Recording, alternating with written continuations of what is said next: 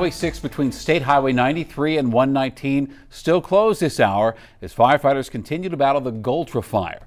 Firefighters say it's now burned about 200 acres. Denver 7's Veronica Costa been out near the fire line all day and shares where crews are in their efforts tonight.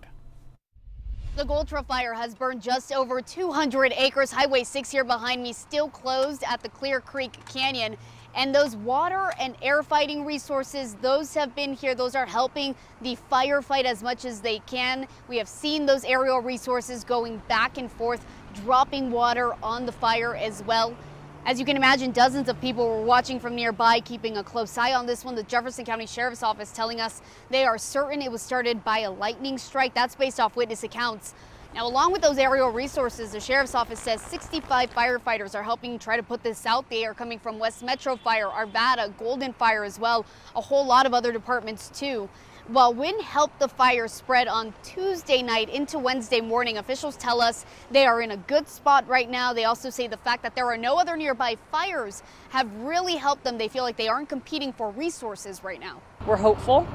We're not competing the way that we were a couple of weeks ago, which is a good thing. Officials also telling us trees and brush are burning right now. There are no homes in the line of the fire, and that is great news. In Jefferson County, I'm Veronica Acosta, Denver 7. Thank you, Veronica. As firefighters battle yet another wildfire, they're reminding people not to fly drones above the burn zone.